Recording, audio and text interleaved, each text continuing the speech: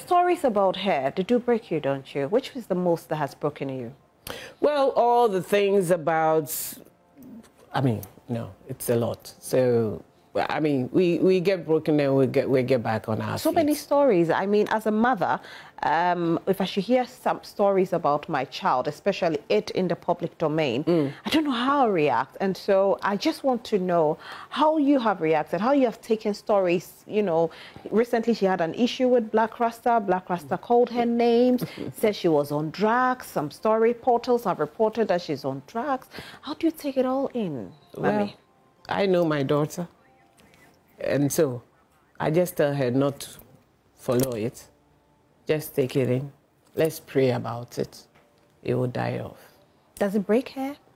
Oh, well, it would, because these are instances where you are working on something. Because some of the times we're working on something that should push her somewhere, and then these things come up. That's why I was saying earlier on that we have to be careful the way we do things and say things, because you never know the effect. Because one of the instances, we were working on a project, a huge project, and this broke it.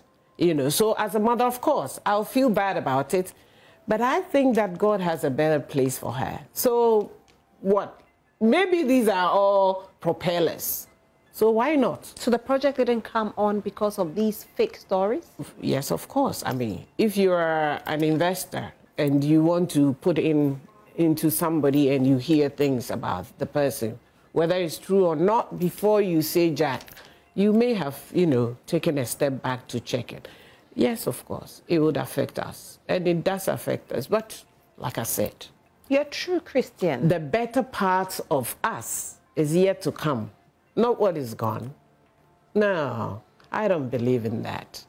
I believe in what is ahead, and it's bigger and better. So we're praying for it, and it will come.